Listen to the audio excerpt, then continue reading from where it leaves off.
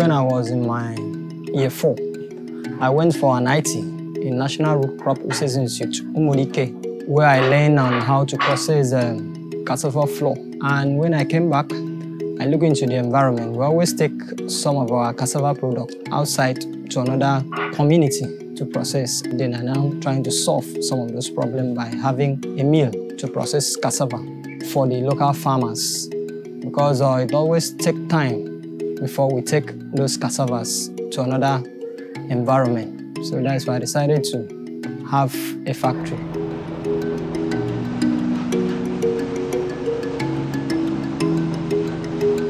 My name is Effiok James. I'm from Ikorabasitam in the local government area of Effiok State. I am doing processing of cassava, cocoyam, plantain, and banana flour.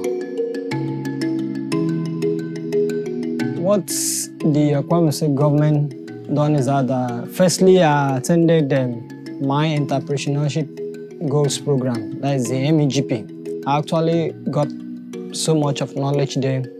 Firstly, on how to build your business through a leadership aspect, time management, and also on how to face some challenges. The program is very, very nice. I actually use the certificate at least to challenge myself in a competition which I actually won 100,000, which I use it to mount my garri frying machine. I'm trying to see myself in the next 10 years as a potential food processor who can, let me say, supply to produce food and supply at least 70% of my product to reach, let me say, south of Nigeria.